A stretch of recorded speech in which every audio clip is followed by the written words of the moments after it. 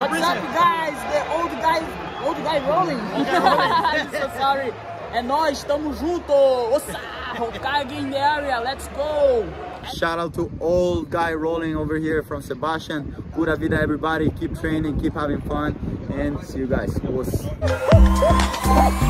Que se armen los pinches chingasos. What's your advice for older guys, like 40 and older, and starting late, like me, started at 48? My advice is for you guys to have fun, do your best at training, find a gym where you guys feel comfortable, watch out the body, take care of your body, you know, and you know, just enjoy training. That's the whole thing of jiu-jitsu, you know, enjoy the lifestyle, enjoy training, and have fun with cool people. Do you recommend like cross training, like weights or yoga? So I do recommend cross training, but you have to kind of like see what's your type of jiu-jitsu person. You're gonna be a competitor, you're gonna be somebody that is a hobbyist, right? So it depends. You want to compete, if you're a master and you want to compete, I feel you should do a little bit of cross training, but I think your main goal should be train more jiu-jitsu, not that much like the cross training.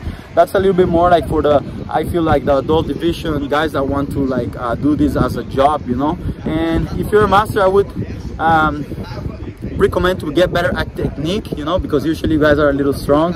So yeah, that's my cool. I fucking can't do this shit anymore. I gave it my all.